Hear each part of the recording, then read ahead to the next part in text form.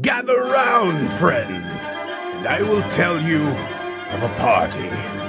Now, Kulak's gigantical and scholastic tome of pontifical and fantabulous words declaims the meaning of the word party thusly: a social gathering of invited guests, typically involving eating, drinking, and/or entertainment.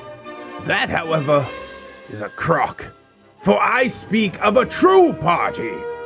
They with bonds deeper than kin, with a quest so dire, those whom with nothing else to do doth adventure forth boldly, and findeth that the truest quest be those friends we maketh on the journey.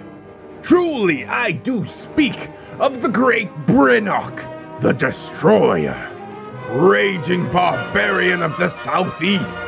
He who hungers for glory did strive in a vague manner for the tome of Radagundus, and they who stood by his side, basely the titleless human, who didst indeed exist, Bree, reluctant healer of Nida Hilager, whom sought and strove mightily to pursue the tome, whence all others were transfixed by various petty squibbles.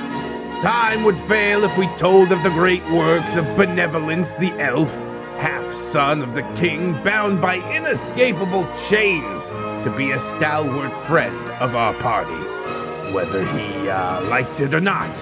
And lastly, Blockus, pagan god of celibacy, with his mighty, virginal powers, and hatred of which he did not comprehend, he did strike a mighty blow against those who would diddle with willful abandon.